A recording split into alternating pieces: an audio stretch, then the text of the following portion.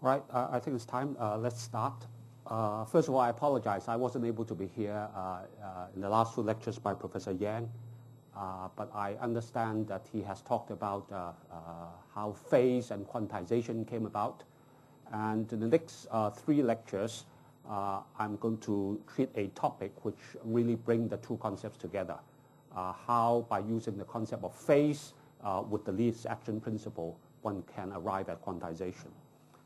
I also apologize that in the lecture PowerPoint slides and in the homework assignments, there are quite a few mistakes of minus signs and perhaps factors of 2, which I hope you will discover. And if you could report all mistakes to UNO, I'll try to correct them next time I teach it, all right? Okay, and there will be no homework assignment for this week, all right? And just to let you know, the final exam will be largely based on variations of the homework. So if you really understand the homework, you probably can do the final exam, okay? All right, so in these three lectures, I'm going to talk about the least action principle and related concepts. But let me start by giving you an overview of these three lectures for these 3 days. From the least action principle going towards the path integral and quantum mechanics, all in 3 lectures. The idea is the following. We will start with Newton's laws, and today I will tell you, and this must be reviewed. This is stuff that you should know, but I will just emphasize some concepts that you may not be too familiar with. How we can go from Newton's laws, F equals ma, to a different formulation of classical mechanics, purely classical today, which is the principle of least action. That the correct path is selected by minimizing the action S, where the action is the time integral of the Lagrangian.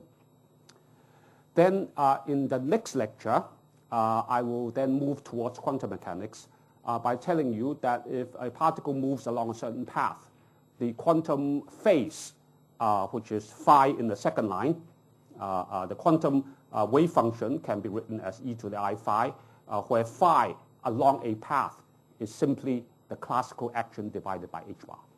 That is the first step towards quantum mechanics, all right? The quantum mechanical phase is simply classical action divided by h bar. That will be the second lecture. And also, actually, in quantum mechanics, the particle does not go along a single path. In a certain way of thinking, the particle samples all possible paths, and actually the quantum wave function is obtained by summing over all possible paths for this function. And this is just a mathematical representation of the sum over all paths, more properly called a path integral. Okay? So I'll tell you about the path integral. And finally, in the third lecture of this series of 3, I will give you a derivation, how that path integral formula leads to the Schrödinger equation. Okay? So in 3 lectures, we will go in a rather neat and compact way from classical mechanics to your familiar form of quantum mechanics. So that is the plan for lectures 3, 4, 5.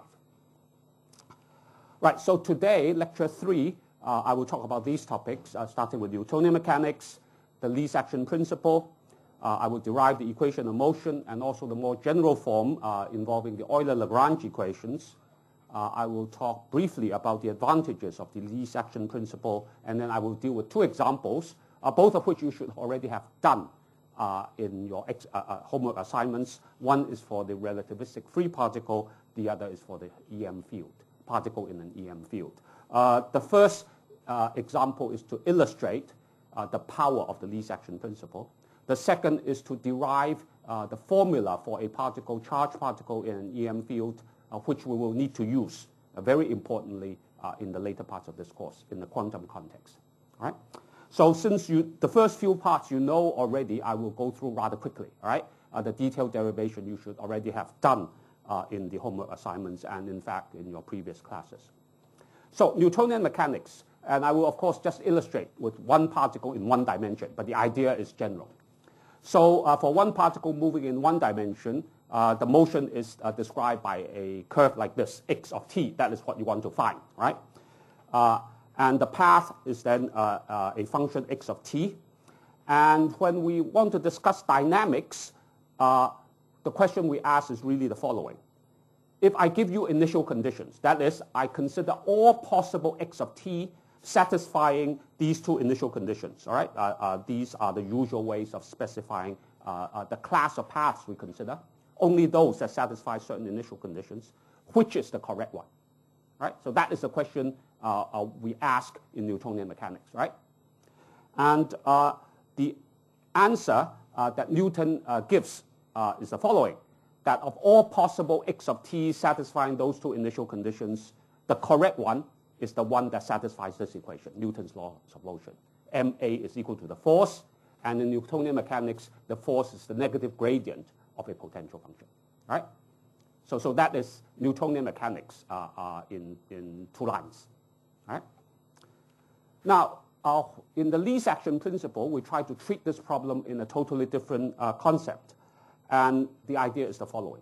First of all, you consider all possible paths P, and for each path, you calculate a real number, which is called the action S, that depends on the path. And the action has to be additive in a sense that I will explain later. And the rule now is that the path which gives the minimum S is the correct path. So the correct path is not defined by a differential equation, but by choosing the one with the minimum S. Okay? So that is the least action principle. So let me go through these concepts in turn. So what do I mean by a path? In this context, first of all, I start with endpoints. That is, I consider the particle at position x1 at time t1, initial position, and at x2 at time t2. And there is, of course, only one correct path. That's not strictly true if the 2 points are far apart. There may be more than one. But if they're not too far apart, there is only one correct path, and say it is that one, that function x of t. But I will consider any other path linking these 2 points. All right? But so now by a path, I don't mean a path that satisfies the equation of motion. All right? Just draw anything. Any function x of t is called a path. So a path simply means a function x of t. Okay? So whenever I say path p, I mean a function x of t that satisfies these two conditions, that I fix the initial point and fix the final point. That's what I mean by path. So how does the least action principle work in Newtonian mechanics? I'm sure you know. So I will go back to Newtonian physics, and I will simply guess the form of the action. And then I will obtain the equation of motion from S. All right, and I will just start with an example which is a particle of mass m moving in one dimension, all right? Just a simple case, and subject to a potential V of x. Now, the concept of additivity means the following, that if the path is made up of many segments, of course, the path is a curve. A curve can always be approximated by a series of straight lines, piecewise linear. So I think of it as pieces of straight lines, all right? Additive means that the action for the whole path can be obtained by calculating the action for each segment and adding it up. That's what I mean by additivity. So the only thing I need is to tell you a rule for the action for a short path, okay? So I just need to look at the short path, which is centered at t and x, and a certain segment, and the length is delta t on one side and delta x on the other side, all right? And the action for this path obviously must be proportional to the size of that segment. That is a consequence of additivity, right? Because if I chop it in two, additivity means, and they are close to each other, then the action for each half of the segment must be the same, right? So the total action must be proportional to the size of that segment. And if I label the size of that segment by delta t, then it must be something times delta t. And that coefficient L, which is the action per unit time, is the definition of the Lagrangian. Now, this is one thing that you may not be clearly aware of. Maybe you had learned that the Lagrangian was kinetic energy minus potential energy. That's not the correct definition. This is the correct definition, correct and general definition, all right? It's the action per unit time. So, and what is the action then? Well, the action can only depend on t, x, and x dot. all right? Because it depends on the center of that segment and depends on the slope of that segment, nothing else. And what is it? Well, I will simply give you the ansatz, all right? The ansatz, as you know, is the kinetic energy minus the potential energy. And I will show you, and I'm sure you know this already, how this leads to the Newtonian laws of motion, all right?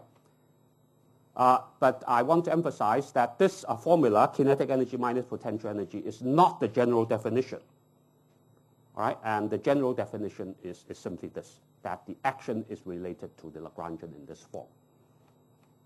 Oh, by the way, feel free to raise hands and interrupt and ask questions, all right? Just to remind you of some mathematical terms, normally when you talk about function, f is equal to f of x, that means x, the independent variable, is a number, and that maps into another number, which is called f, and that is called a function, right? Now, the concept of action means that for every path, which I denote as x of t, I calculate a number s. The path is itself a function. X of t is a function. Think of it as a curve, right? So the concept of action maps a path into a number, or in other words, maps a function into a number, and this sort of object is called a function node, right? Fanhan, right? Fanhan. Okay. So just take a very simple example. If I take a stone of mass s, m, which is thrown upwards from the ground and returns to the ground after a time capital T, what is the trajectory x, all right? And so let me take x to point upwards, gravity down, and so the particle, of course, goes like this and comes back down. Okay? So obviously, the curve must look something like this. Okay? Goes up and then comes down. Of course, you know it's a parabola curve. Okay? And you know what the answer is, but let's pretend we don't know.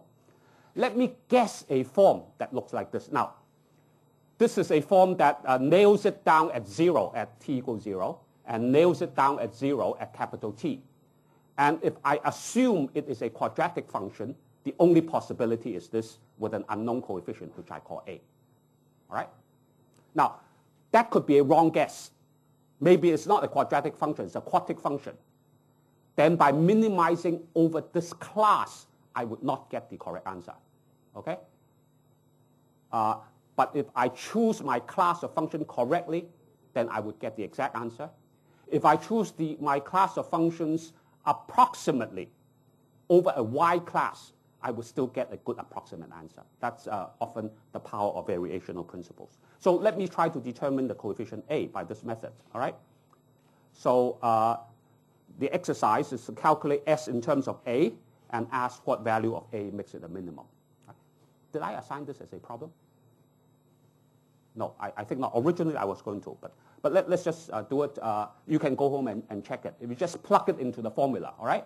Because you have a formula for x of t, so you have x dot, and you put 1/2 mx dot square and integrate. That gives you the first term, right? And the second term is the minus mgx integral. Okay. Now you can easily imagine that the first term goes like a squared and the second term goes like a, because x is proportional to a, remember? So x dot is proportional to a. So the kinetic energy is x dot square goes like a squared. The second term is minus mgx. X goes like a, so it goes like a. Right? Now, you should develop a habit when you do calculations to focus on these features. All right? So the first thing you should notice is that kinetic term goes as a squared, and then minus the potential term, which goes as a. All right? The rest are just constants that you work out. So you ask what value of a would make this, so that is s. So what value of a would make this minimum? And that, of course, determines what a is. It is g over 2, which you can check is, of course, the answer that even high school students will know. Okay? And this is the correct function for x of t. So that's just a trivial example. So, but of course, this kind of derivation is correct only if we know the form of x of t. In this case, I guess it's a quadratic. If it's not a quadratic, I didn't guess it right, I wouldn't get the correct answer. So the question is, for example, if x of t is given by this kind of a function for certain examples, I didn't guess it right, I wouldn't get the answer. So we need a method that does not assume a specific form of the function. So how do we do this? And let's try to derive the equation of motion. So let's assume that this is the correct path, which we don't know at the moment. And let me consider a neighboring path, all right, which is x of t plus eta of t, where eta is very small. That's what I mean by neighboring, all right? So I calculate only to first order in t. And of course, because these two paths must start and end at the same point, eta must vanish at the end points. That's always a rule in principles of least action. And what we want is that these two paths must give actions that are the same up to first order. That's the usual rule. When you have a function at a minimum, that means the first order variation is 0. That's why a derivative is 0. Now, that's a necessary condition for a minimum. It could be a maximum. It could be a stationary point. I won't deal with this in this lecture. You can easily check that the correct path cannot be a maximum. That's cannot be a maximum of the action because it's very easy to construct another path that increases the action. Okay? The way to do this is the following. If you have a path like this, and if I now consider another path like this, that stays close to this but goes like this. Okay? Then you can easily show that the kinetic energy will be about the same. The potential energy will be about the same, but the kinetic energy will be larger. Okay? So the jagged path will always increase the action. Okay? So it cannot be a maximum. But I will skip over this. So the principle of least action in operation simply means you demand that the first order variation must be 0. That any difference occurs only in the second order and higher. So as a shorthand, we'll simply say that delta S, by which I mean that difference to first order, has to be 0. That's the principle of stationary action, shall we say. So let's look at a small segment and make sure that we get our notation straight.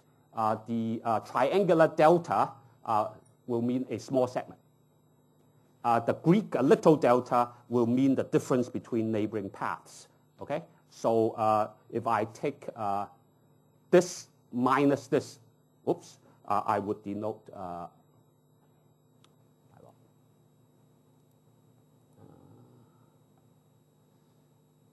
see, where should I?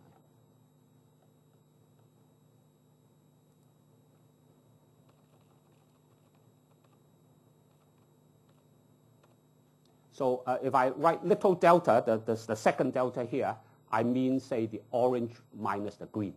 Okay? Okay. So let's calculate the change in the action. So it's very simple. I calculate the action for x plus eta. That's the first line. And I calculate the action for the original x. I expand in powers of eta to first order. Then, of course, the only term are the following. There is one term involving x dot coming from the kinetic term. So this cross term, when you take the square, gives this term. And then this term, when you expand, gives a partial derivative of v with respect to x times eta. All right? So always you get some linear function dependence on eta, one term involving eta dot, one term involving eta. That's always what happens. Now, eta dot and eta are not independent, so we have to do something, and the usual rule is the following. If I look at the x dot, eta dot, then by just an identity in I guess it's called integration by parts, you can write it as a total derivative minus the other term. Okay? So if I take this total derivative, for instance, the first term involves m x double dot eta, and that's cancelled by this term. And the other term is m x dot eta dot, which is the term I want. Okay? So I always do this. And this total derivative then can be integrated. You just cancel this dt with this dt, and you simply get this square bracket evaluated at the endpoints. And these two terms are both proportional to eta, which I pull out. Right? So that's all there is to it. And I just summarize like this. And of course, the first term is 0 because eta vanishes at the endpoints. And in the second term, because eta is arbitrary, you have one function of t multiplied by an arbitrary eta of t integral is always 0 because I demand this to be 0. Therefore, I find that this big bracket must be 0, and that is, of course, the Newton's law of physics, of motion. So that is a basic derivation. So this refers to a case where the action is t minus v. But later we will deal with cases where it doesn't look like this. All right? And even the t is not simply given by x dot squared. You have done an example in circular motion or in polar coordinates where the kinetic energy is not simply, say, phi dot square, right? The coefficient of phi dot square is not a constant. There is a factor r square. So for more general forms of the action, the derivation I just gave was not strictly correct. And the general statement is the Euler-Lagrange equation, which of course you know. And so let me deal with this general form, and I will simplify the notation a little bit. First point is that L need not be t minus v. So it's just an arbitrary function of x and x dot. And eta, which is the change of the path, I will simply write as delta x. Okay? Remember, this little delta always means the difference between neighboring paths. So that is a consistent notation. And the integration by parts, you can always remember in the following way, that whenever you see something like AB dot, you just move the dot to the other factor and change the sign. Because the difference is the derivative of AB, right? Which integrates to the points, to the endpoints, all right? So let me perhaps write this down. AB dot is equal to d dt of AB minus A dot B. And this will integrate, if you put this under integral sign, this will integrate to the endpoints, and we always force things to vanish at the endpoints, so this really doesn't matter. Therefore, under an integral sign, you can always simply do this kind of replacement whenever you want. That's a shorthand, right? We don't need to say quite as much. So the action is given by the time integral of the Lagrangian. So the change in the action, that is the comparison with the neighboring path, is the time integral of the difference in the Lagrangian. And by the chain rule, not the chain rule, the partial derivative rule, since L depends on x and x dot, it is the sum of two terms, one because the x argument has changed, one because the x dot argument has changed, right? Now, there is a rule that happens all the time, which sometimes goes by a shorthand, which I need to explain. You see, in this term, you have delta x dot. Delta x dot really means delta and then time derivative, right? The dot means the time derivative. In this order, it means take the time derivative first and then take the variation later. I claim you can switch the order of these two things, right? And that always happens. That is another rule you should remember. In future, whenever you see these things, just do it. Okay? Now, why is that the case? That looks a little bit abstract, but if you, that's a rule I want to explain. If you draw things out, you can see this very easily. Because you see, if I look at this one, I first take the time derivative and then I take the delta. Time derivative means, say, b minus a, right? Or d minus c. Later time minus earlier time, along the same path. And then I take the delta, then I mean, I don't know whether I have the formula here. Yeah. For example, if I take the time derivative for the original path, the green path, I mean b minus a, divided by delta t, all right? I'm being schematic. The time derivative for the yellow path is d minus c. So if I look at this object, first take the time derivative, then take the delta, I mean this expression minus this expression. You get this thing. Is that okay? What if I do it the other way around? If I take the delta at time t, That means I take the difference between yellow and green at time t, that is c minus a. If I take the delta at the later time, that means d minus b, right? So if I take delta first and then take time derivative, I mean this minus this, right? You don't need to copy. All this is in the PowerPoint slides on the web. So it means this, okay? And if you just look at it, these two expressions are the same. The argument is actually the same as the usual argument for being able to interchange partial derivatives, okay?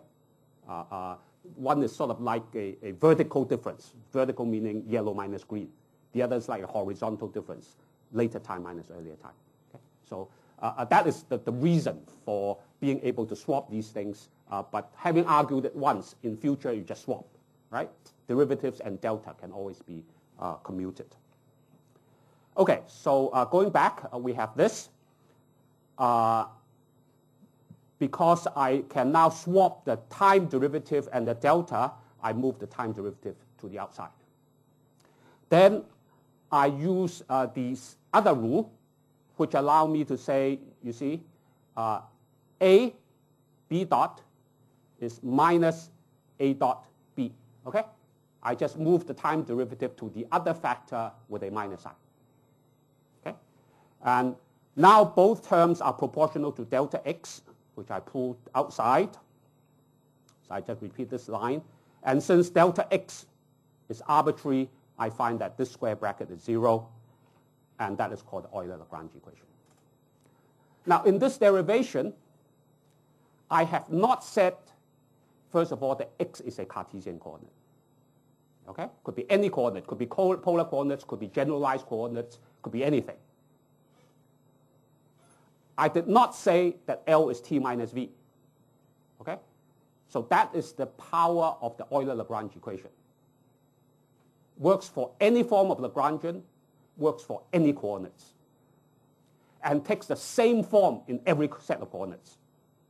Now, the exercise I made you do, I think one of the first assignments, was to look at, say, a particle moving in circular motion, and to show that this form applies even if you use polar coordinates.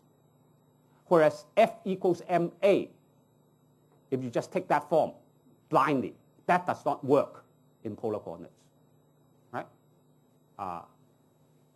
The second time derivative of r is 0, right? In circular motion, d squared r dt squared is 0, but there is a radial force, okay? So this is one advantage of the action formalism or the Euler-Lagrange equation compared to Newton's laws. The same form works in all coordinate systems. Okay? Absolutely the same form. Okay. Now, you see this factor, which appears all the time, that the partial derivative of L with respect to the velocity, this occurs all the time and is called the conjugate momentum P. Need not be the same as mv, because x need not be a Cartesian coordinate. If x, say, is the angle phi, okay, then P does not even have the units of mass times velocity, because x dot in that case is phi dot, which does not have units of meter per second, simply radians per second. Okay? So that's called the conjugate momentum. And whereas the velocity I will denote as pi sometimes, that's mv. Okay? And we will see that difference later. This will be important when we come to gauge theories. So P is defined as that partial derivative, and the Euler-Lagrange equation can be written also in this form, that the time derivative of P is just the derivative of L with respect to x. Okay? Then I very quickly come to Hamiltonians. The Hamiltonian I first define as a function of 3 variables, regarded first of all as independent: position, velocity, and momentum. And I define simply px dot minus L. Now, I'm sure you know all this, right? May seem a bit strange when you first see it, but I believe next lecture you will see this come out actually very naturally from the quantum point of view, right? This particular structure. Now, although x is defined as a function of 3 variables, position, velocity, and momentum, It actually is independent of velocity. Why? Let's look at it. If I differentiate with respect to velocity, then you work it out. In this factor, I get p. In this factor, I get the partial derivative of L with respect to x naught. But by the definition of p, this is 0, right? So the Hamiltonian, in effect, is a function of only two variables, position and momentum. Okay? That can always be written. What about the Hamiltonian equation of motion? Well, if you look at how h depends on p, then you just differentiate this expression. Then that kills that p is x naught. If you see how h depends on x, you differentiate this expression. You only have to differentiate this x. So you get minus dl dx, and that is minus p dot.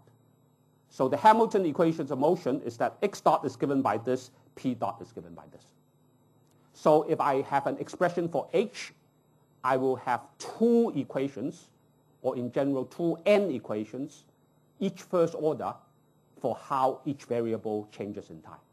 I'm sure you know all this. I don't need to belabor the point. Of course, h is constructed to be conserved. And of course, that's when there is no explicit time dependence. And you can derive this very easily. How does h change? Well, h depends on x and p. So the change in the value of h goes through the change in x and the change in p. But I know dh dx is related to p dot, and dh dp is related to x dot. So this is 0. Right? So that's a very easy proof that the Hamiltonian is conserved. And of course, the Hamiltonian is extremely important when you come to quantum mechanics. Your usual formalism of quantum mechanics uses the Hamiltonian. That's why I want to mention this. And a few advantages of the least action principle. The first is that if I change my coordinate system, the simplest change is, say, I rotate my coordinate system. More generally, I go from rectilinear coordinates to, say, circular coordinates, or generalized coordinates, whatever. Right? So I represent this schematically in this diagram by saying the path is the same. The two green lines are the same. I just change my coordinates. But since the action is defined for each path, it obviously remains unchanged under coordinate transformations. Okay? So the action is an invariant under a large class of coordinate transformations. So the statement, so the path is independent of coordinates. So when I use the rule that the action has to be minimum, obviously the path that I select is independent of coordinates, right? Whether you work in this coordinate system, or that coordinate system, when I say minimum s, I must select the same path. So that means physics is independent of coordinates. That is very easy to guarantee, okay? Now, think about it. If you try to write down the Newtonian law, something like F equals ma, then in rectilinear coordinates, you write something like this. For example, Fx is equal to m, right? In polar coordinates, you would write something like this. Fr is m d square r dt square plus or minus r square d square, one single r.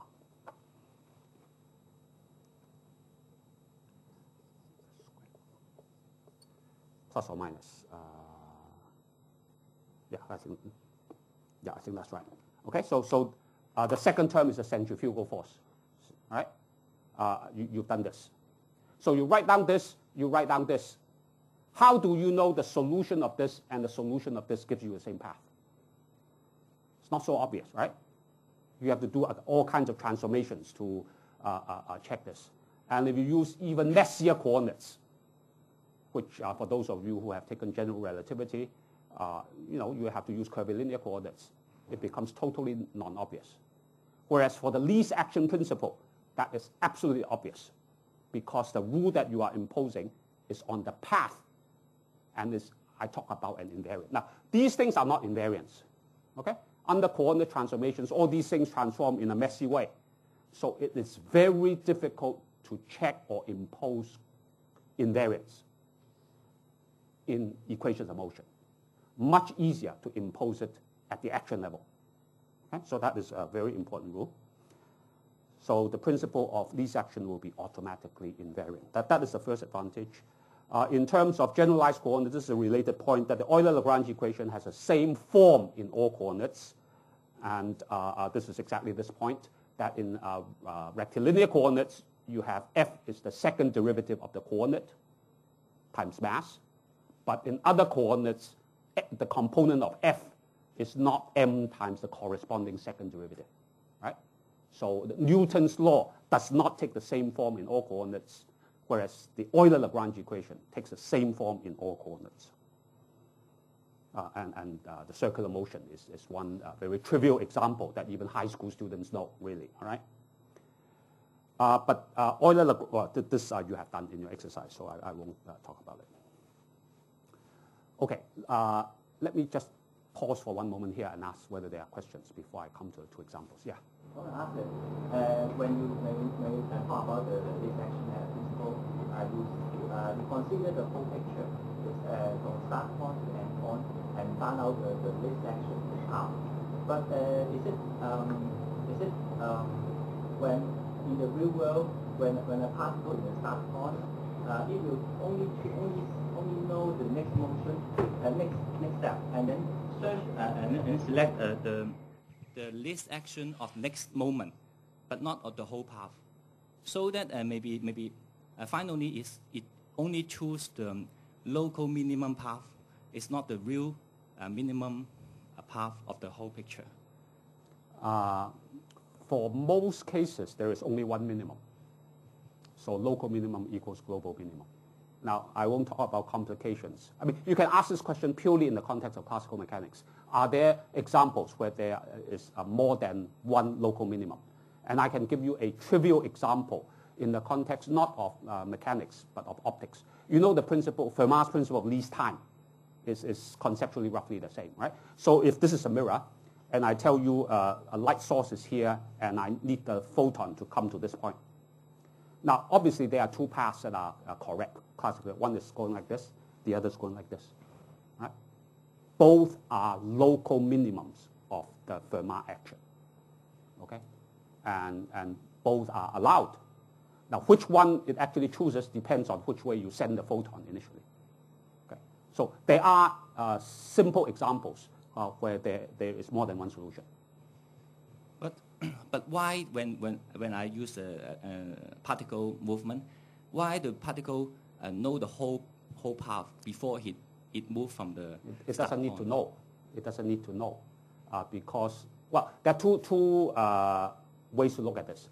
Purely from the classical point of view, my answer is it doesn't need to know because it is equivalent to saying it obeys Newton's laws of motion, which is a differential equation, meaning I only determine what happens at t plus delta t, right? So it is one little time step at a time. It's equivalent, so it doesn't need to know the ultimate. But I will later come to the quantum description, and the quantum point of view is that actually it samples all paths. But in some sense, only the classical path is dominant. It's the only one you see when h bar goes to 0. All right? It actually goes along all paths. Okay? And this is a very important concept. I will come to this in the next lecture. Thank you. Okay. But even in the context of quantum theory, that the field can be trapped in some force vacuum. In that case, you see more than one minimum of the action. No, that's a minimum of the potential energy. It's not a minimum of the action. Not a minimum of the action. Yeah. Okay, let me take an example of relativity, special relativity. All right. Now, the action, I take a relativistic free particle. Okay. Now, and I chop up the paths into short segments. Then the action must be the sum of the action for each short segment. Now, a short segment is labeled by delta t, delta x, delta y, delta z. So in a time delta t, the particle moves delta x, delta y, delta z. The absolute position, the absolute time does not matter because it's a free particle. That means this position is the same as that position. X, y, z are irrelevant, right? So how can I write delta S in terms of these four small numbers that determine the line segment. Okay? And these are denoted as delta X mu. I'm sure you know this, but my notation will be this one is X0, X1, X2, X3. All right? So mu takes values 0, 1, 2, 3. Well, delta S must have two properties. One, it must be linear in the size of the interval. That is, if I double delta t, delta x, delta y, delta z, then the action must also be doubled, right? So that rules out things like, for example, if I was to write the action is equal to delta x squared, that will not work. That is not linear, okay? The second thing is that it must be invariant under Lorentz transformations. How can I construct out of these four components something which is invariant under Lorentz transformations? Well, this is a 4-vector. Out of a 4-vector, you can construct only one thing that is invariant under Lorentz transformations. I will be using, I think, units where C is equal to 1. And the only thing you can construct is this object, right?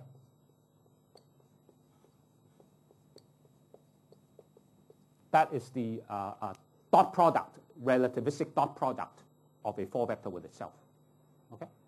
There's nothing else you can construct that is invariant, right? If I just pick some of the coordinates but not the others, or if I insert a factor of 2 in one of these terms, that would not be an invariant object under Lorentz transformations. Okay, so that is the only thing you need to know. Now, but this object is invariant but not linear, right? Because if I double everything, it gets multiplied by 4. So just imposing these two conditions, you see that the only possibility is the following. It's the square root of this object multiplied by some constant k. All right, just look at the first line first. I will come to the next line later. Just look at this line. This object, take the square root, multiply by any constant. That is the only possibility. Is that okay? By using these two conditions, that is the only possibility. By the way, you may say, why do I not reverse the sign here and take these positive and that negative? The reason, of course, is that for a particle moving delta x, delta y, delta z in time delta t square must be larger than the spatial separation square. Because otherwise, the speed would be larger than 1. Right? 1 is the speed of light. Okay? So in 1 year, it cannot move more than 1 light year. Okay? So the delta t term must be larger. Or in other words, the interval must be time-like. All right? Now, if I now divide everything by delta t square inside the square root sign and pull that delta t square outside as 1 power of delta t, then this becomes 1. This becomes delta x over delta t squared. In other words, the x component of the velocity squared, y component of velocity squared, z component of velocity squared. So overall is k delta t times 1 minus the velocity squared. Is that okay? That's the only thing consistent with linearity and invariance. Okay? And as we said before, the action per unit time is the Lagrangian. So I immediately recognize the Lagrangian to be k times square root of 1 minus v squared. In some sense, k doesn't really matter because I will say choose the minimum action, right? So if your action is wrong by a uniform factor, the minimum is still the same path, right? Okay? So what the overall scale of the action is a matter of convention, really. Okay? I will choose k to be the correct convention, but it's really unimportant. Okay? So let's see what should be the value of k for the best consistency with what we know. If I look at small velocities, so small meaning compared to 1, that is non-relativistic, so I expand that square root, then I get 1 minus a half v squared. Then compared with the Newtonian case, Now, if I stick this, by the way, if I stick this under the integral sign, the 1 gives you something trivial, right? It's just a constant. And in least action principles, you can always add or subtract a constant. Doesn't matter, okay? Because I just ask for the minimum. If everybody gets added the same constant, it doesn't affect the choice of the minimum. So what matters is this term, and it is minus a half kV squared for a free particle. But in Newtonian mechanics, we say it is 1/2 mv squared, the kinetic energy, right? So to compare with that term, k has to be minus m. Okay? So the Lagrangian for a relativistic free particle has to be like this. Is that okay? Now you see, I derived this with the minimum of assumptions. All right? And you also notice something. This looks rather messy. It's rather weird, you know, square root 1 minus v squared. I mean, doesn't look natural. But if you go back to this expression, this looks perfectly natural, right? Okay. How come this very natural thing became this rather unnatural thing? It is because we have selected delta t. Now, delta s is a totally invariant quantity. Invariant means, in a sense, I treat t, x, y, z equally, right? But here I have selected the time direction as special. Okay? And therefore, what remains is not something that is nice or invariant. Now, that also explains that the action in many cases is better than the Lagrangian, because the Lagrangian selects the time direction out of t, x, y, z. Whereas S does not make that selection. It's totally invariant. Okay? Right, let's see. So you have this. Once you have this, the rest is pretty straightforward. A matter of just algebra, which you have done. And it's just a matter of, you don't even have to think. The momentum, remember, is the derivative of L with respect to the velocity. Of course, you do it component by component, and you get this expression, which, of course, we write as m gamma times v. So you get the relativistic expression for momentum with an extra factor of gamma, okay? Automatically.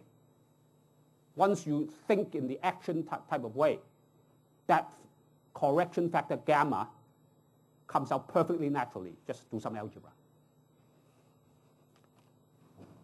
So that is the mechanical momentum.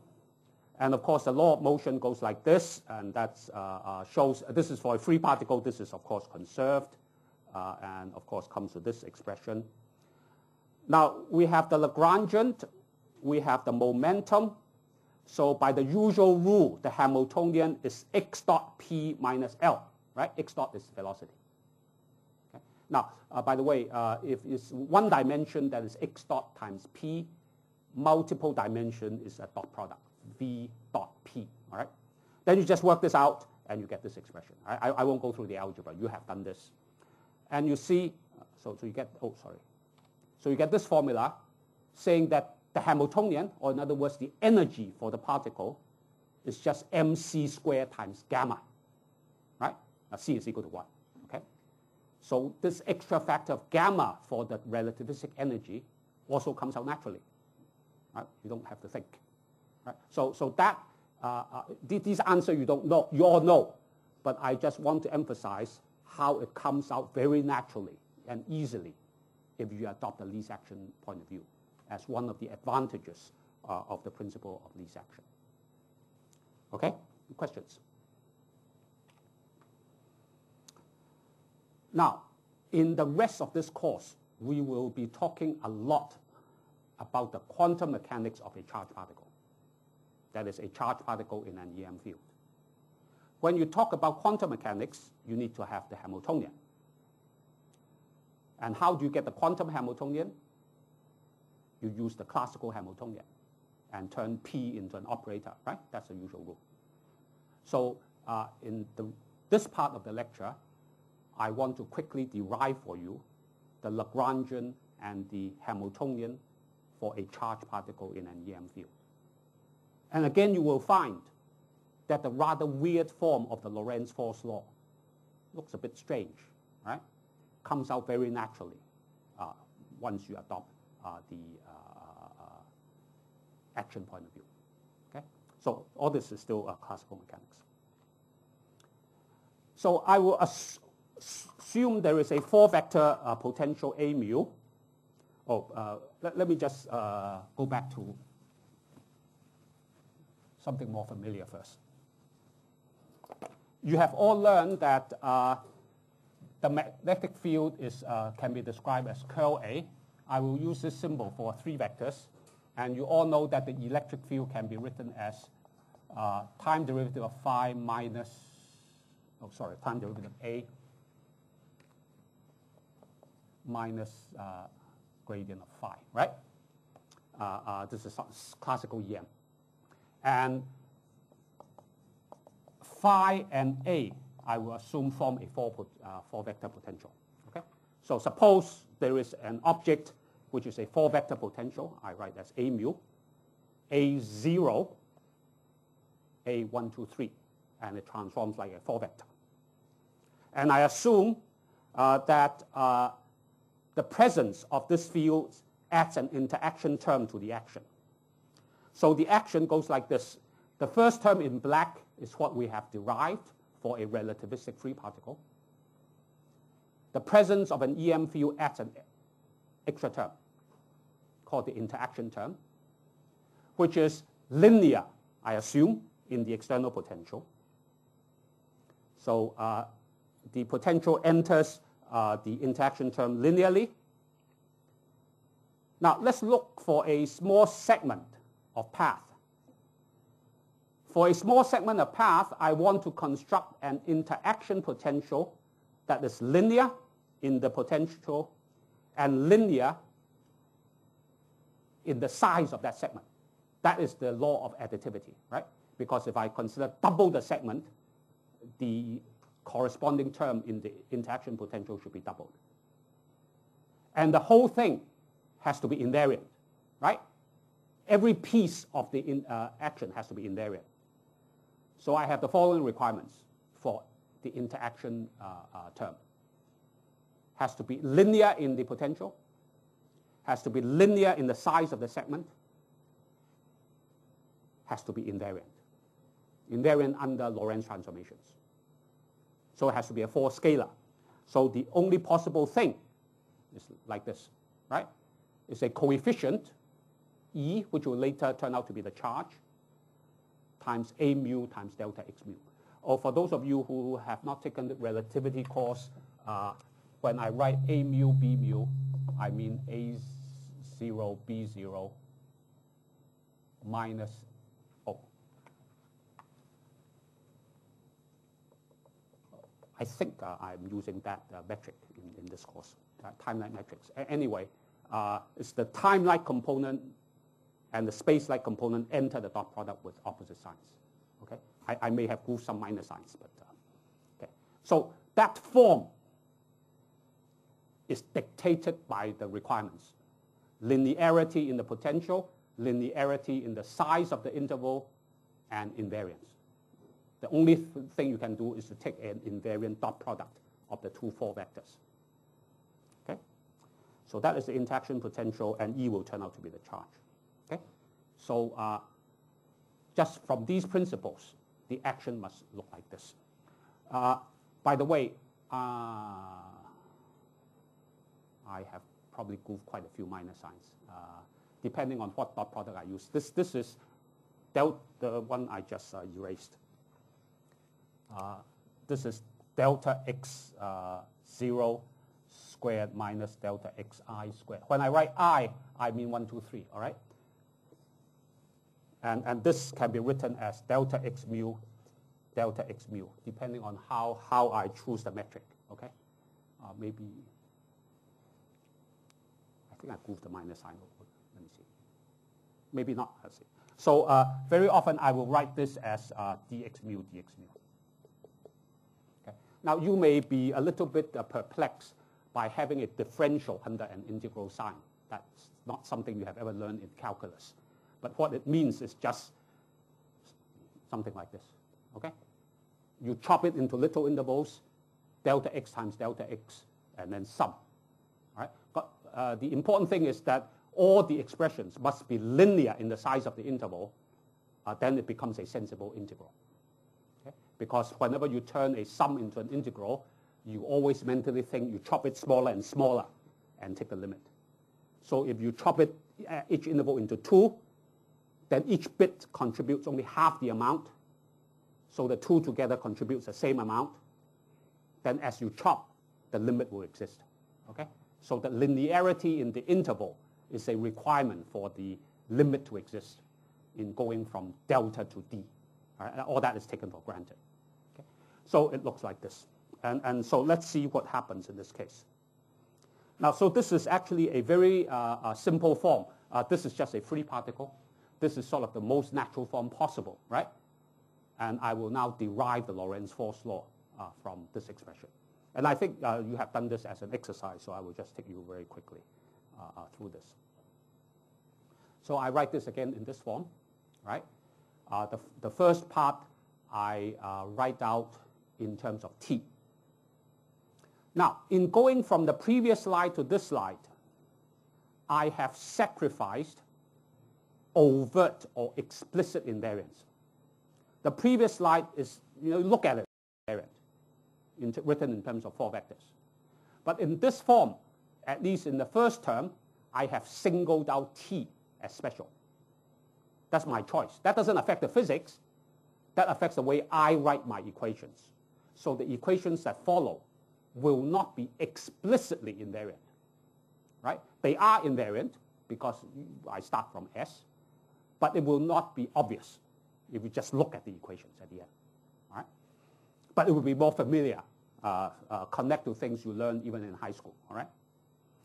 So if I just peel off a time integral, then the rest is just the Lagrangian, right? So the first term is obvious. The second term, I divide by dt and multiply by dt. All right? The multiplication by dt is the integral, which I peel off. Then what I get is the Lagrangian. Looks like this. Okay? Now, remember that the 4-vector potential is phi times a and a, whereas dt, x mu by dt, that is this factor, what is it? Well, the 0 component, x0 is t itself. So dx0 by dt is just 1. And the spatial component, dx by dt, is just the velocity. Okay? So if you take this dot product, let me see, I guess I didn't groove the minus sign. My dot product is like this. If you take this dot product of this 4-vector times this 4-vector, and our rule is multiply the time components together with a minus sign and multiply the spatial components together with a plus sign. Okay? Is that all right? So that 4-dimensional dot product between the potential and essentially the displacement gives you this expression, phi minus v dot a. Phi is the this phi. Okay? The electrostatic potential, the potential you learned in EM. So you see this combination comes out together all the time, phi minus v dot a, because it is part of a 4-dimensional dot product like this. This looks very natural. This may look slightly strange the first time you see it. Okay, so that is the Lagrangian for a particle in an EM field. Any questions?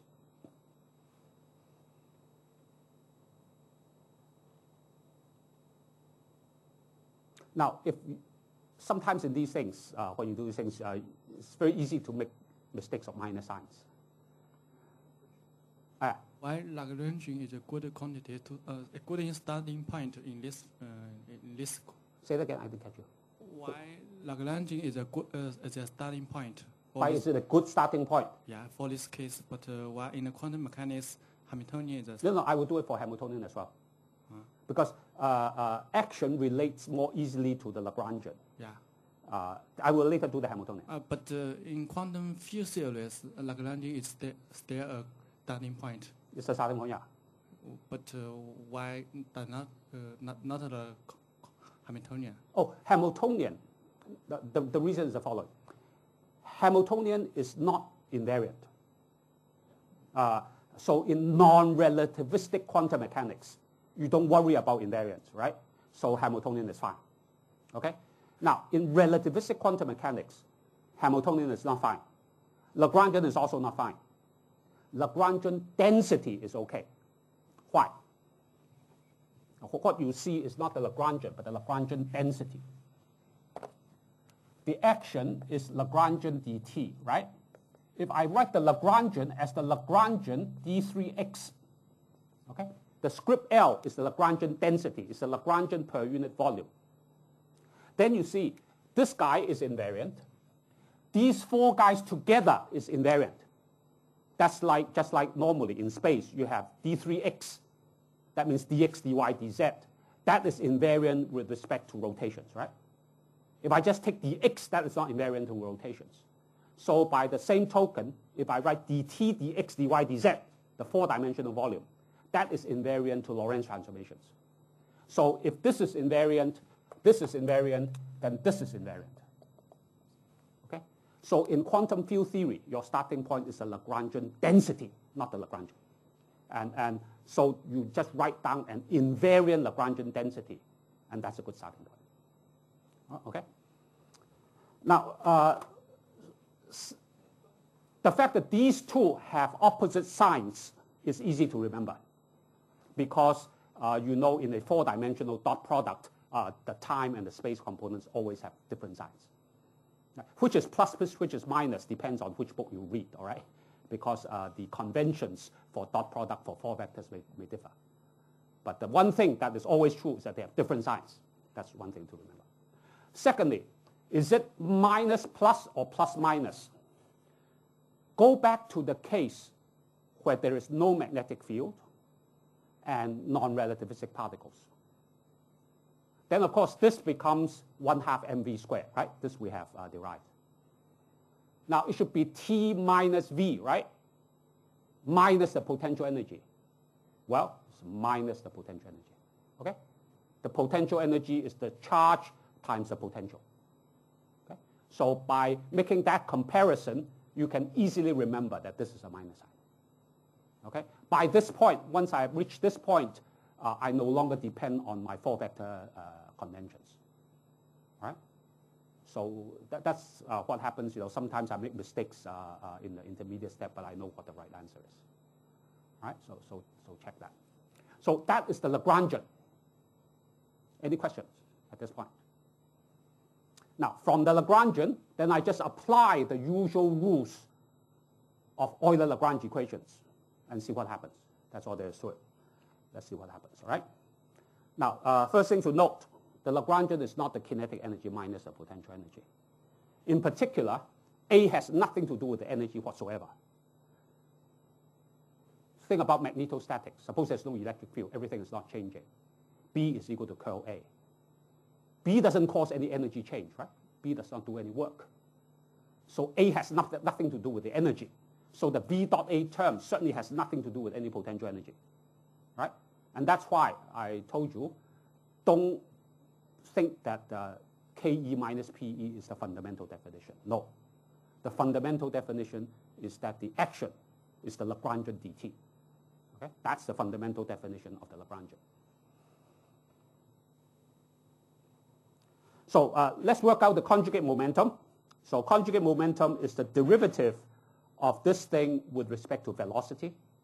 So if you differentiate this term, you get the usual relativistic momentum.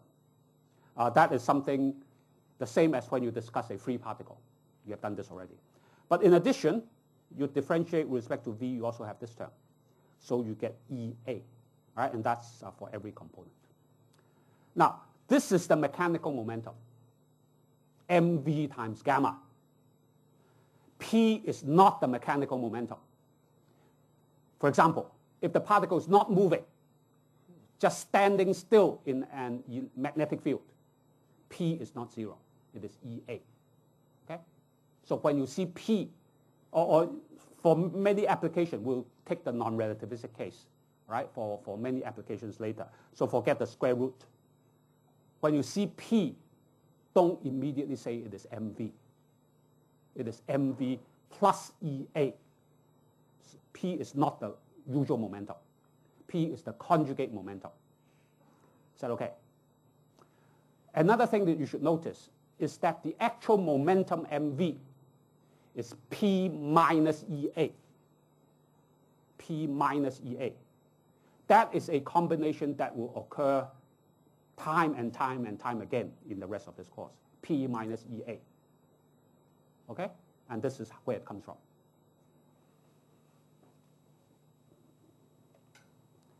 So the mechanical momentum, this term I will call pi sometimes, all right? So P is pi plus EA. So let's look at the Euler-Lagrange equations. It says the time derivative of P, now P, not MV, all right, is the gradient of L. So let's just write it down. So P is pi plus EA. L, there is a term involving the square root that is purely kinetic. It does not depend on position. The only thing that depends on position is this piece. It depends on position implicitly through the following. I'm being a bit schematic here. I think you know what I mean. Of course, whenever I write phi, I mean phi of x, and whenever I write a, I mean a of x, where x is the position of the particle. It's not an arbitrary point. Okay? So let's try to work this out. And if you do this, I'm not going to, you find that d pi dt is E times E plus V cross B. And at the same time, you find that E is given by this and B is given by this. Now, notice one thing, that when you try to calculate d pi dt, you have to move this term to the right-hand side. All right? And moving that term to the right-hand side actually involves the following. I just write down the steps. I won't do the details. So you have on the right-hand side, you have a term minus E d dt of A. Let's say I component. All right? Now,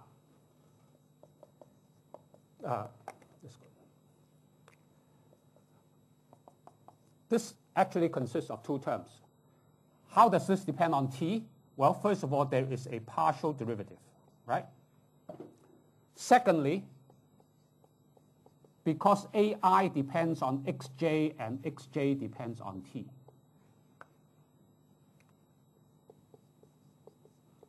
Right? There are these two terms. Okay? So the total time derivative of A consists of two parts. And of course, this is just the velocity. Okay? Now, I won't go through the detailed arithmetic. You will see the following. For example, these two terms, this dA dt will contribute to this term. This velocity times a spatial derivative of A will contribute to a V cross B. The spatial derivative of A comes into here. And also, in this x derivative, in this term, d phi dx will, of course, contribute to this term. And then there is another term, which is dA dx. Okay?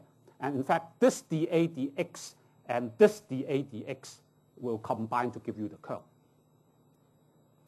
Now, you have all done this yourself, right? Any questions about this? Have you done you haven't had time to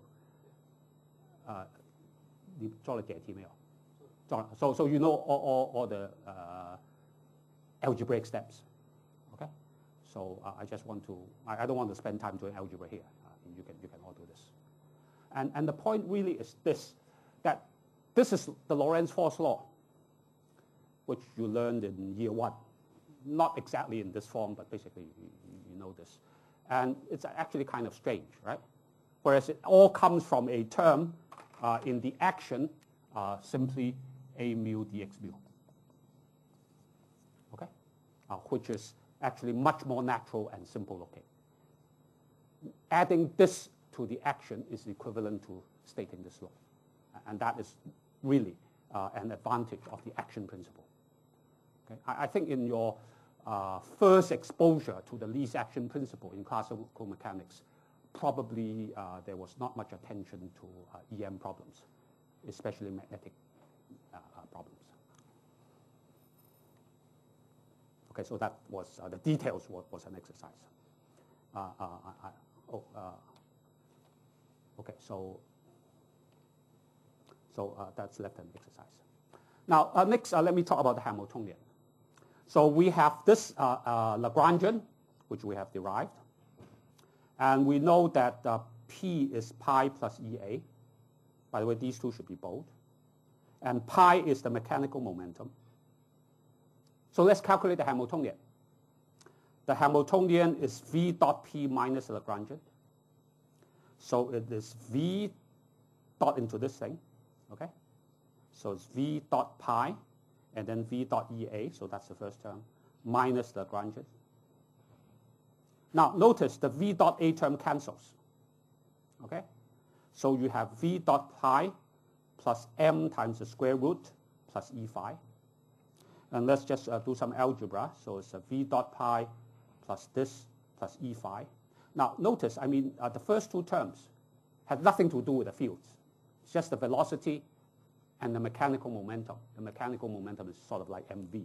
So you just write out what pi is, and you just simplify, all right? And after some simplification, it just becomes this term. That's actually not surprising, because that's exactly what you did in the case of the free particle. There's no phi, there's no a, okay? So this is the Hamiltonian. Now, does this make sense? Of course it makes sense, because the first term is just the kinetic energy. The second term is the potential energy, plus. And A does not appear. Notice, if I write it in this form, which is not the proper form for writing the Hamiltonian, by the way. Hamiltonian should always be expressed in terms of position and momentum, not position and velocity, okay? Now, when P is equal to mv, the difference is trivial. It's just a factor of m, doesn't really matter.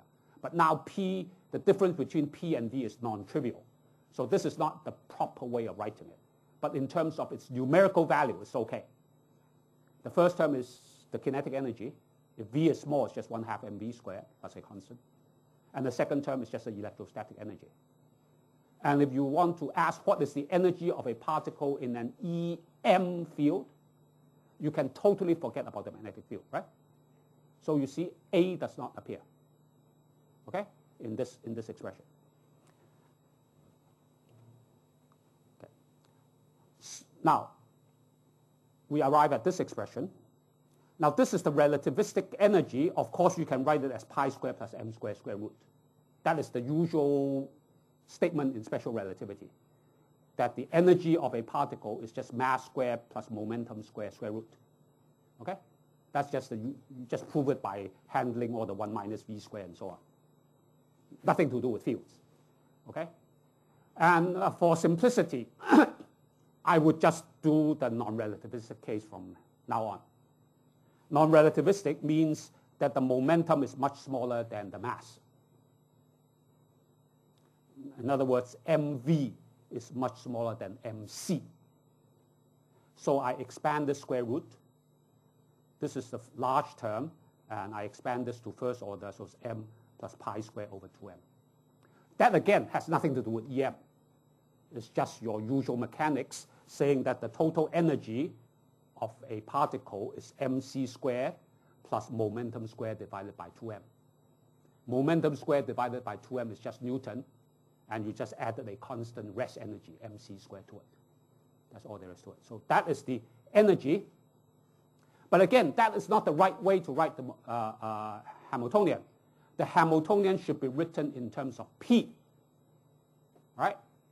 Remembering how pi is related to P, you get the following expression, that the Hamiltonian is some constant, which is irrelevant, and I will drop it henceforth, 1 over 2m P minus EA squared plus E phi. Okay? Remember, P is the conjugate momentum. Hamiltonian should always be written in terms of P and position. position is hidden in terms of the argument of A and phi. So this is the Hamiltonian for a particle in an EM field. Right? P minus EA all the time. This is a thing that will be a theme in this course, P minus EA. This is how it comes about. Now, I could have done all this in a relativistic way. Okay? You see, P and A are now 3 vectors. I could do it with 4 vectors. There is actually a 4-dimensional P. Oh, in fact, I can do it right away. Move this to the other side. You have H minus E phi appearing. What is H? H is the energy. Energy is P0. What is phi? Phi is A0. So when you move it to the other side, it is the 0 component of P minus EA. Okay? So P minus EA 4 vector, all 4 components appear naturally. All right? But because the rest of this course, I want to introduce the key ideas in the simplest possible fashion. I won't do this in the relativistic context. I will just do this in the non-relativistic context, and that is the Hamiltonian. Now, I think I have more than enough time, so I will now just pose a very important question. And the resolution of this question will be one of the key things in this course. You have all learned in EM that A is to some extent arbitrary. Right? So for the same physics, you can use 2 different sets of A's. They differ by gauge transformation, by the gradient of some function, right? You all learned this in classical EM. So if you use one A and you use another A and put into here, how do you guarantee you get the same answer? That the motion or the solution that you find is the same. You understand the question? Now, in classical mechanics, the answer is simple. Because this will lead to equations of motion, namely the one I just derived, which does not involve A itself, but only curl A. Right?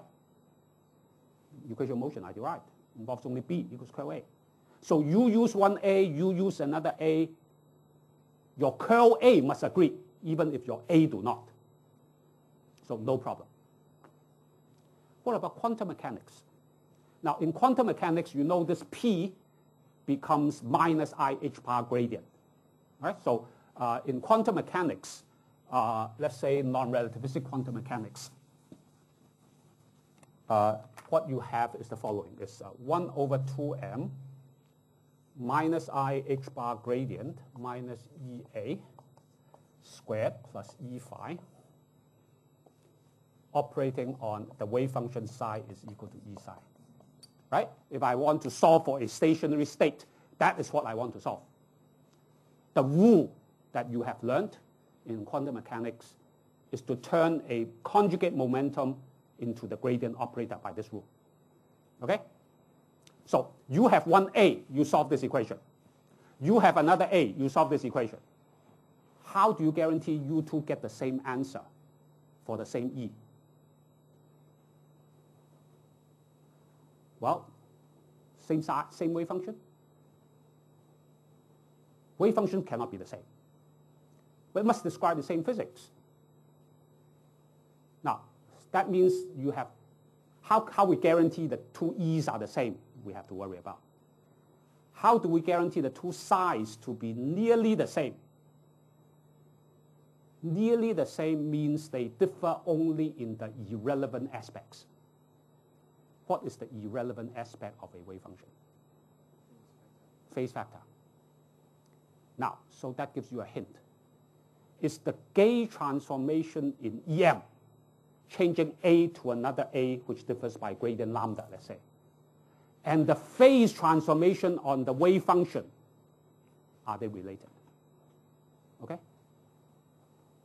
Is it possible to do the two together and still map a solution into a solution? If not, we are in trouble. Do you understand? Okay, let me repeat. You have learned two things which are to some extent arbitrary. In your EM course, you know that A is to some extent arbitrary. You can add a gradient to it. In quantum mechanics, you have learned that the phase of the wave function is to some extent arbitrary. You can rotate it by a certain phase theta. The deep idea in this course, one of the deep ideas, is that these two are related. Okay? The angle theta, let me just write this down. You can change A into A minus gradient lambda, let's say. Lambda is a scalar. You can change psi into psi e to the I theta. And it turns out that theta and lambda are related by a certain factor. I don't know which factor. Probably E over H bar or something. I can't guarantee the minus sign. All right? We'll do the details later. It turns out if you do both of these transformations together with theta and lambda related in this way, then it remains a solution. All right? Now, two things that you have sort of learned separately, one thing in the EM course, one thing in the quantum mechanics course. They are deeply related. And this is the simplest example of what is called a gauge transformation. Okay? And it comes about because in the quantum mechanical equations of motion, P and A appear in non-trivial ways. P minus EA always together. Another set of deep questions that we will address is that to what extent is A physical? Now, A is obviously too much information, right?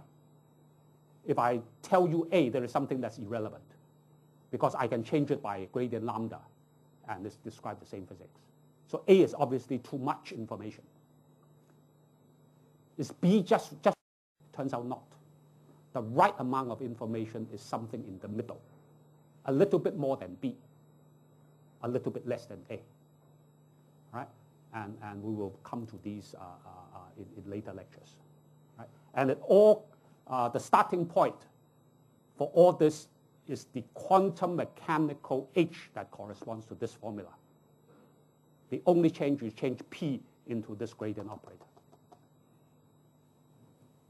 All right? So this is what I just said later, that since H involves A and A is arbitrary to some extent, how do you resolve this paradox? Okay. Oh, one thing I didn't do, and I think I even forgot to set an. Did I set an example? Take this. Apply the Hamilton equations of motion, and again derive the Lorentz force law. You understand? P dot is related to dH dx. X dot is related to dH dP. Okay? I think if I didn't assign this, you should do that as well. Okay? Now, notice A appears in a rather strange way. Even though A does not contribute to the energy, that's why H cannot be thought of simply as the energy. The magnetic field does not contribute to the energy, but it makes an appearance in H, provided you express H in terms of P, not in terms of V. Okay? The rule is that you have to express in terms of P. But I'm thinking we're well ahead of time. I thought I had too much to cover, but so time for questions.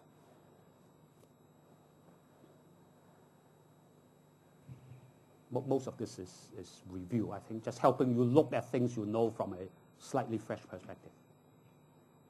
Right.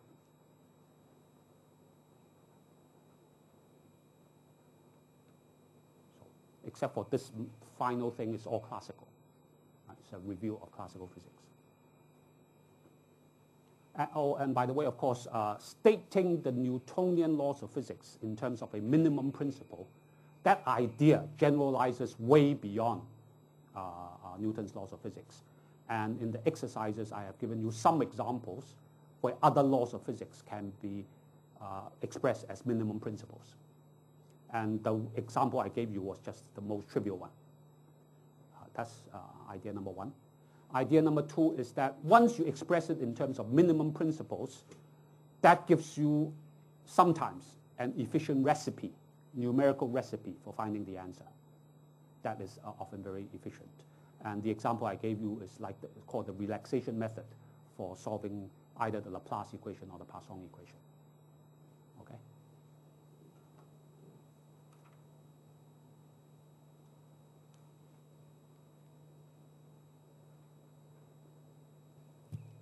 actions. Yeah. Okay. And in the list action principle can connect the quantum mechanics and classical mechanics. So there's a thing that when h bar is approximate to zeros, and then these two cases can equal. So I don't quite understand h bar is a constant. How can say that? Oh, how can h bar go to Yeah. 0? Okay. No, as I will show next time, the quantum mechanical phase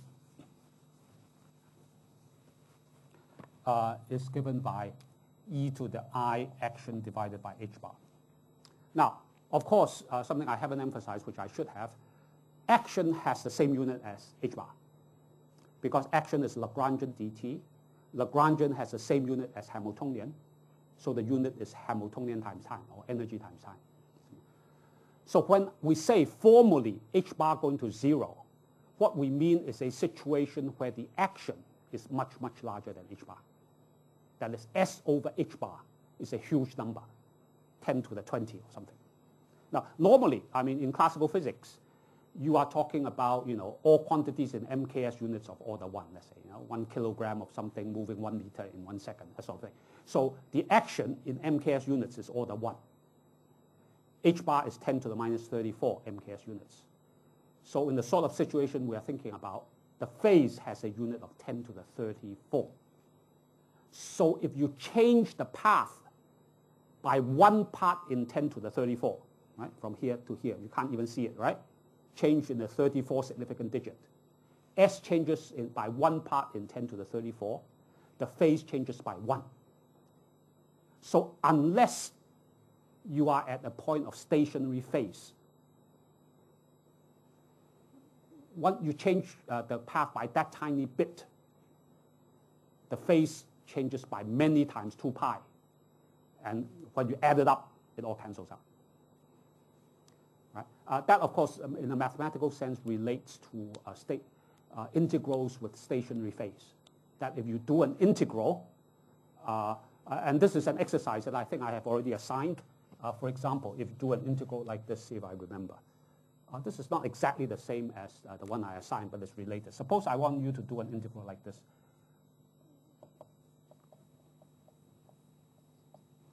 Right? E to the I f of x divided by epsilon.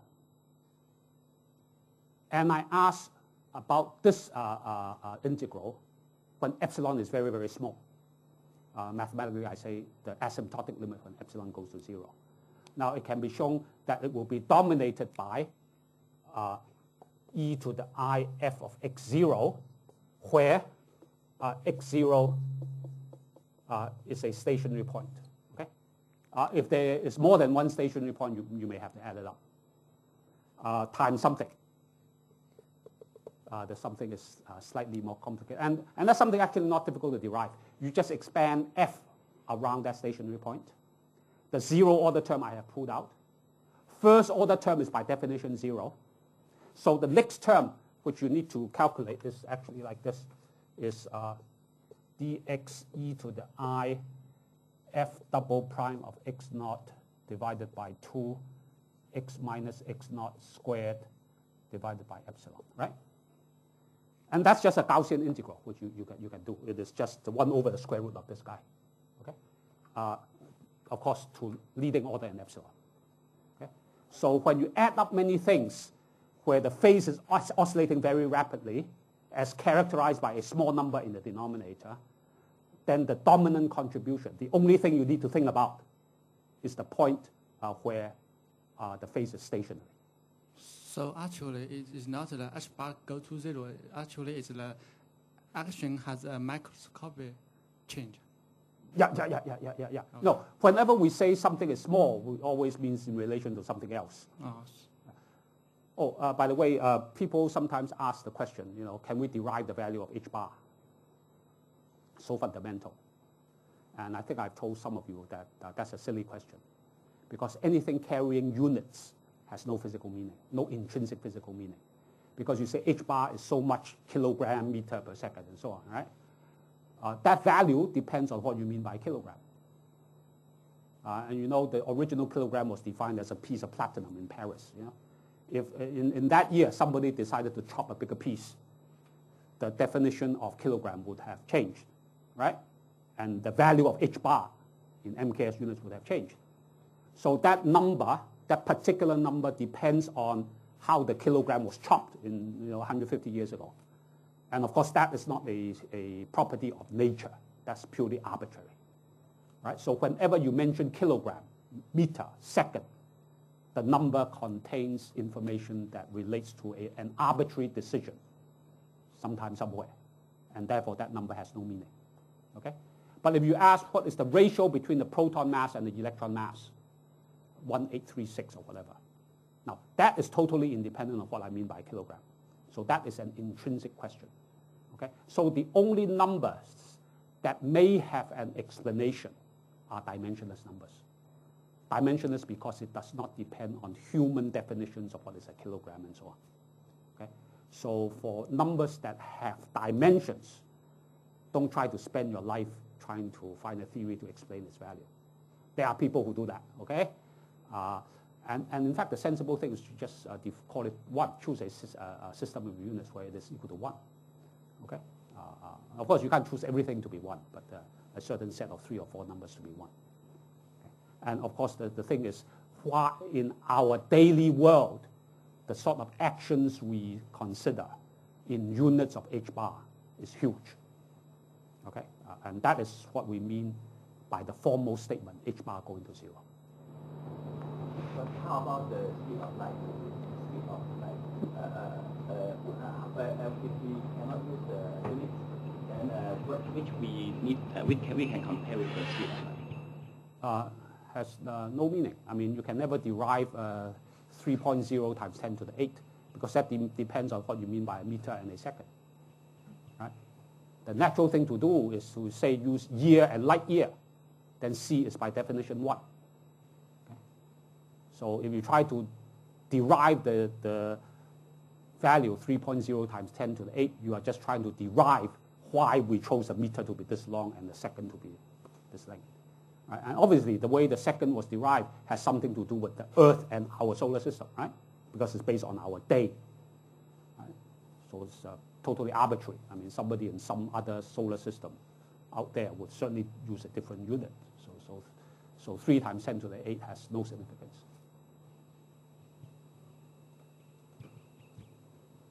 Any questions?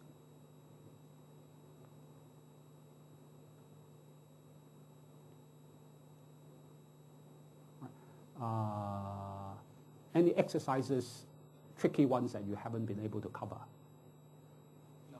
No. Okay. The first one you could all do, concerning black body radiation. That was a little bit tricky because when Professor Yang, he first wrote down that equation, E equals to Ts minus PV, I thought he was wrong, and I had a long argument with him because I thought from general principles it cannot be true. But it turns out from general principle it cannot be true, but there is a loophole which works for radiation. Okay. Okay, so if that's the case, we could break a little early. And then, let's see, today is Wednesday. Friday, I will relate this to quantum mechanics. That is, in fact, I will talk about e to the IS. Okay, so Friday I will talk about this. Right? Okay, so let's stop here.